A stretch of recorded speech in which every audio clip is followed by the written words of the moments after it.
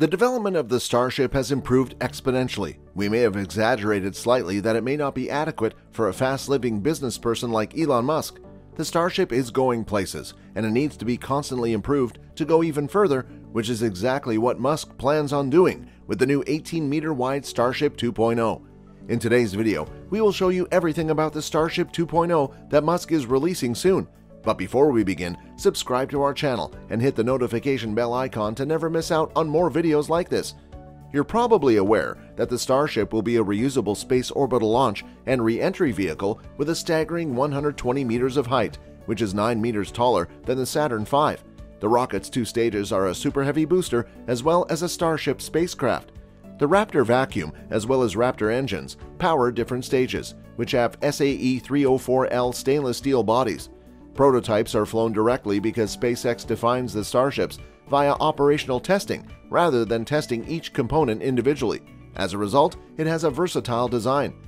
In a completely reusable configuration, one Starship launch is expected to be capable of delivering over 100 tons or 220,000 pounds of payload to low Earth orbit. By replenishing the spaceship with more Starship tanker ships, Starship can deliver payloads to greater Earth orbits such as Mars, the Moon, and other destinations within the solar system. The rocket can be launched by any type of space cargo, including humans and satellites. The colonization of Mars is an objective that Musk has repeatedly stated as one of the Starship's primary goals. Musk claims that a million-person Martian metropolis could be self-sufficient. However, at least 10,000 crewed Starships and 100,000 cargo-carrying Starships, without accounting for population growth, would be required. Musk is expected to deliver 1 million tons of cargo to Mars. In addition, SpaceX has officially stated its intention to mass-produce Starships.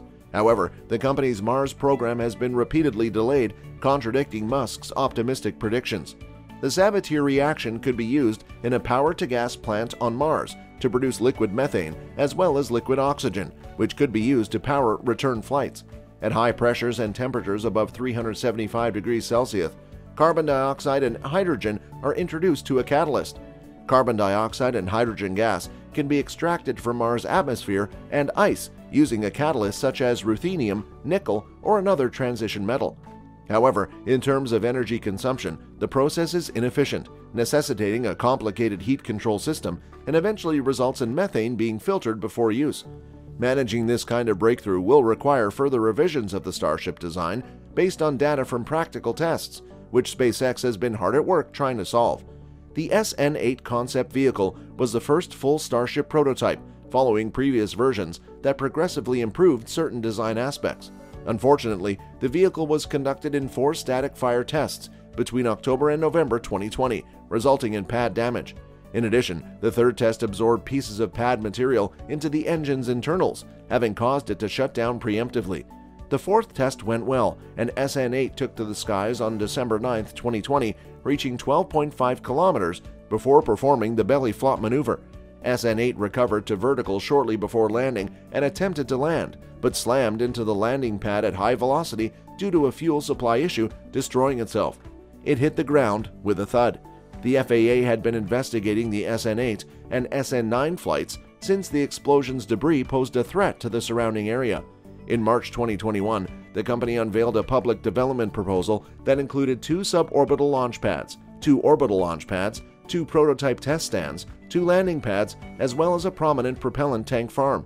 The company also proposed transforming Boca Chica Village into a metropolis called Starbase, which would serve as a suitable site for all future development and testing. Unfortunately, the modules SN12, SN13, and SN14 were not fully assembled. The SN15, on the other hand, saw several changes to the vehicle's construction, engines, and software. Finally, the vehicle took to the air on May 5, 2021, performing the same maneuvers as previous prototypes before landing, having completed the first successful operation. The Super Heavy BN-3 first fired 3 of its motors in July 2021, despite the rocket never being intended to fly. Starship SN20 was the first to have a body-tall heat shield made mostly of black hexagonal heat tiles, while Super Heavy BN-4 was the first to be able to mate with Starships. Perhaps Starship 2.0 will also have a slower variant? Who can say? To be sure, this is all speculation at the moment. It is, however, hard to deny that it is a fascinating possibility. Musk's mention of a next-generation space probe with a diameter twice that of the current Starship is consistent with his ambitious personality. Of course, we'll have to wait and see what happens, but Elon Musk has a history of surprising people. So this is all about the bigger and better Starship 2.0 by Elon Musk. What do you think about the future of starships? Let us know your thoughts in the comments below. Thanks for watching.